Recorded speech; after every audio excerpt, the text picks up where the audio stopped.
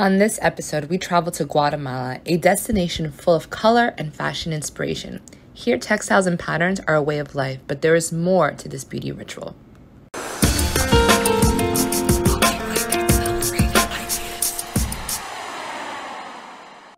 First, for some history, the Huipil comes from the Nahuatl, the main language of the ancient civilizations in Central America. The word Huipil means mitapao, or something that covers in English. Huipiles were mainly used for ceremonial events, showcasing the traditional Guatemalan weaving techniques that are one of a kind.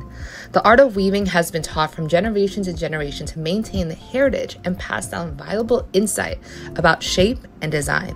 Las semillas, sí. Ahora aquí está el quetzal, sí, las semillas, caballito, mira.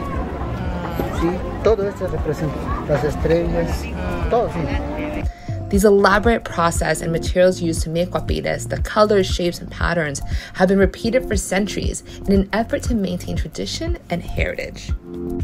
To better understand the beauty of textiles, I wanted to go to Lake Atitlan, which is also surrounded by small villages that you can only get by boat mostly, and learn from these women who are weaving these amazing, beautiful pieces.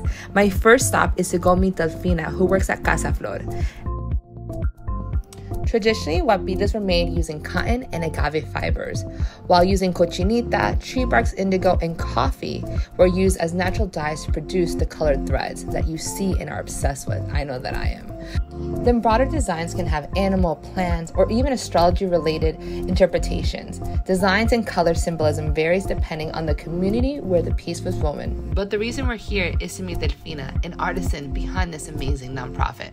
Nosotras somos tejedoras, hacemos tinte natural, hilamos el algodón a mano y para nosotras este proceso es muy importante porque lamentablemente Guatemala sufrió de una invasión donde quisieron borrar todo lo que somos y nosotras como grupo queremos rescatar todo esto, mantenerlo vivo y que nunca muera lo que somos realmente. Pues los colores para mí representan energías. Las energías de todo. Supongamos el amarillo puede representar la energía del sol, de la luz, el azul, la energía del agua, el verde, el de las plantas, el rojo, nuestra energía como seres humanos de la sangre,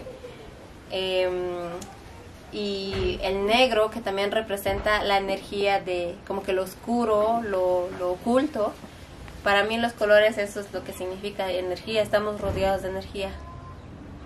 Pues Guatemala representa mucha cultura, mucho arte, muchas energías y para mí ser de Guatemala, ser maya es un orgullo porque nuestra cultura maya fue una de las culturas muy poderosas en el mundo porque a través de ellos también se descubrió el número 0. Entonces algunas personas dicen o piensan que ser maya es algo no sé, muy bajo, pero para mí yo me siento muy orgullosa y me siento muy feliz de tener estas raíces y también de apreciar lo que somos.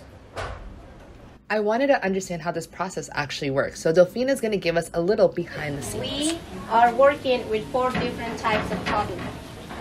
Grows in white, which everybody knows about white cotton. Also we have the Ixcaco. Ixcaco is representing the Mayan women because Ish comes from Ixoc, which means woman in our Mayan language. Caco is the brown color, which represents the color of our skin and also represents the energies of the earth. Ixcaco. It's all natural cotton and they work with 4 different kinds, as you saw. They first beat up the cotton to get it ready for the process. They hand spin it to get it ready to dye.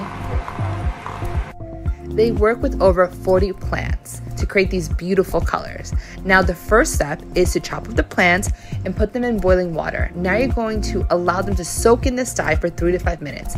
The final step is to soak them in cold water because that's what's going to seal in that color.